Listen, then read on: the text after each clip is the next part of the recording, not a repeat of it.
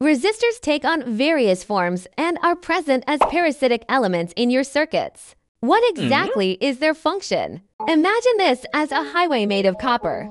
It's cheap and has low resistance, so it becomes the highway for the flow of electrons. We can think of the trucks as electrons, and the balls they carry are electrical energy.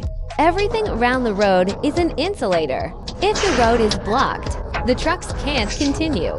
If we extend the road with a material that has a higher resistivity than copper, such as carbon film, the trucks can still move forward, but they'll need to navigate around obstacles along the way. These obstacles represent the atoms within the material. Whenever the trucks hit or turn around these obstacles, they lose some of their balls, and that energy turns into heat.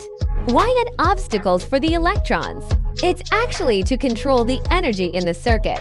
For instance, if the power supply provides more electrical energy than a LED light bulb needs, the excess energy could damage the bulb dot by adding a resistor to the circuit. It's like placing an obstacle on the road. When the current passes through, it consumes some of the energy, so that only the amount of energy required to light the bulb is delivered, preventing damage.